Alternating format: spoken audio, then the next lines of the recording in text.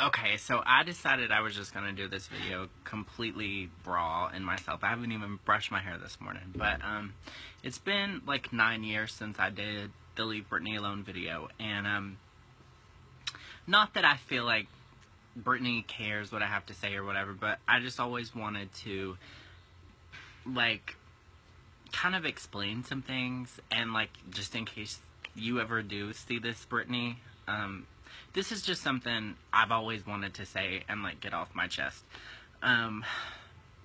Because I do comedy videos on the side, and because I am a comedian on the side, it was always very misunderstood about like if I was serious in that video. And what a lot of people don't understand is the same year Britney, you were going through that, my mom was going through a lot, and it was kind of like the two people that I looked up to the most were going through a hard time. My mom was suffering through addiction, and my mom became homeless that year. Britney was going through a lot that year, and it was like the two people that I looked up to the most were going through a hard time. So if I seem dramatic, it was because after a lot of therapy, I realized that I was defensive over Britney the way I was defensive over my mom that year. And all I've ever wanted to say is that from the bottom of my heart, I know I'm crazy, I know I'm hard to understand, I know I seem like attention seeking, but from the bottom of my heart, all I've ever wanted you to know, Britney, is that I meant that video. Even though I'm crazy in other videos, I love you. You inspired me so much as a kid to be myself. You made me love music. The first talent show that I ever won was doing Oops, I Did It Again when I was like 12 years old, I think, in 2000, doing Oops, I Did It Again.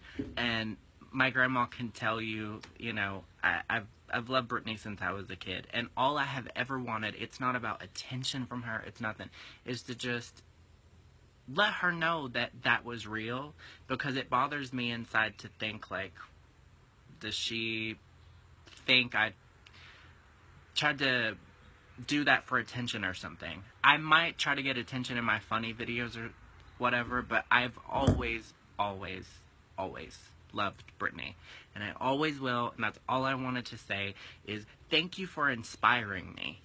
Thank you for making me love music and letting me know that no matter what people say about me, I see what you've gone through, and you are so strong, and you inspire so many people. That's all I've ever wanted to say.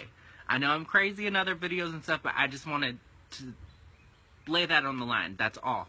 I don't expect anything other than just, I hope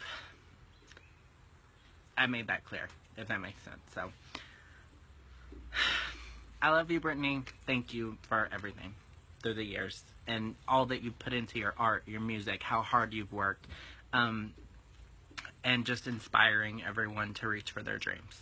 Honestly, thank you.